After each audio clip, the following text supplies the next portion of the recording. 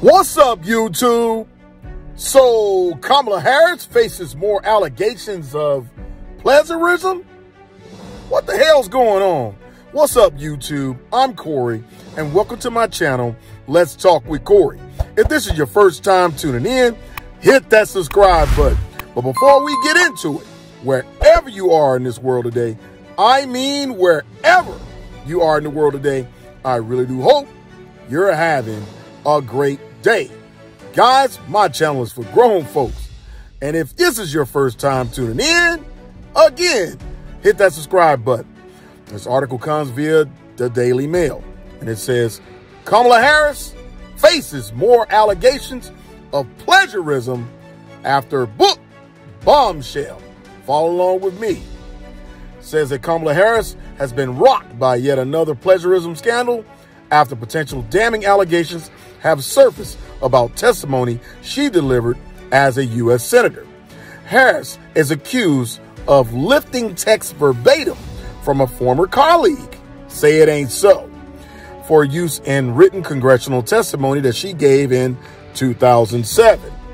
And the latest allegations about Harris come on the heels of another scandal over whether she worked at McDonald's in college, as she's claimed. Good grief. I mean, come on, guys. Who cares? Both come after she was previously accused of copying word for word several blocks of text in her book, Smart on Crime, published in 2009. I mean, isn't it 2024? Who would care? Okay, but anyway, anything they can dig up. Anything they can dig up.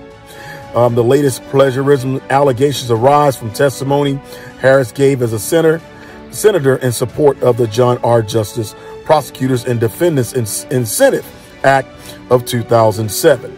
It was a bill that would help pay student loans for state and federal prosecutors to keep talented lawyers in the profession. Not a bad thing, right? It says further states that Harris' interest in the proposal was personal, as she spent her early years as a career prosecutor before she ran for political office. But her written statement in support of the bill sent the House Judiciary Committee was not about her own experience, so says the article. Instead, it reflected nearly verbatim text, 1,500 words in the testimony.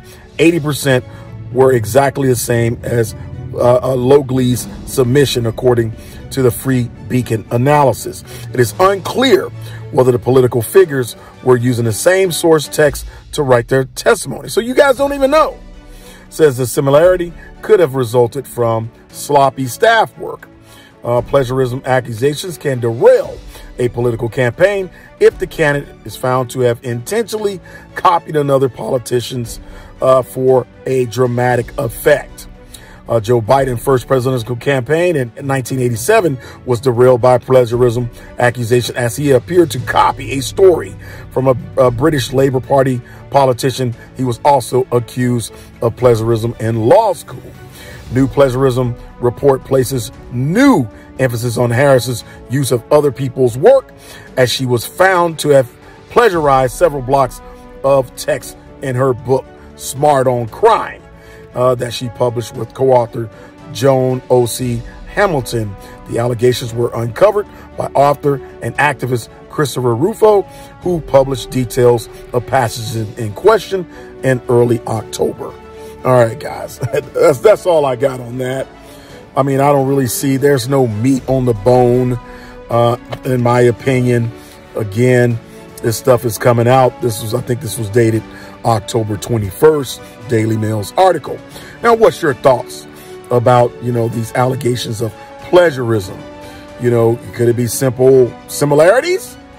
Or is it, using somebody else's work as your own? And that's not a good thing. You guys leave a comment. Hit that subscribe button. And as always, thanks for the pull up. Let's talk with Corey.